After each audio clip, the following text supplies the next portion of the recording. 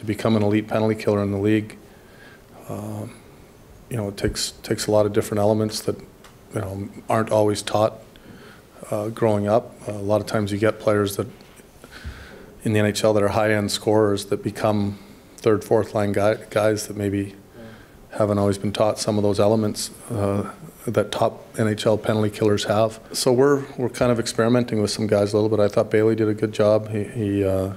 Again, he's been in the league, or he's been a pro now for a few years and understands, probably seen a lot of different attributes that go into penalty killing. I think our guys are doing their best, and it's still a work in progress, though. A lot of it's reading in hockey sense and understanding what the power play is trying to do. It's also being brave, being in shot lanes, understanding that when you're in that shot lane, you're going to have to block a shot if a pass is made, but also understanding that little nuances that the other team is trying to do, even to get you to move a stick into a lane so it opens something else up. And I think the top penalty killers, they can almost be, they can almost run their own penalty kill meeting sometimes, where they understand it. They understand little changes that are happening during the game, what hand a guy is if they make a quick switch, and those are just some of the little details that take some time to really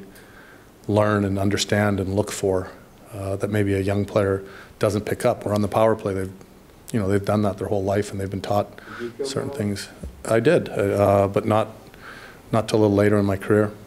I think it's something that I'm trying to add to my game. It's something that I think with my speed and my ability to close out on guys and have a long reach, it's something that I'm working on a lot with the coaching staff here, and that was something that was communicated to me. When I got sent down was, they wanted me to work on that, and I got a ton of PK time down in Abbotsford, and I was able to put together a pretty good game, the first game doing that.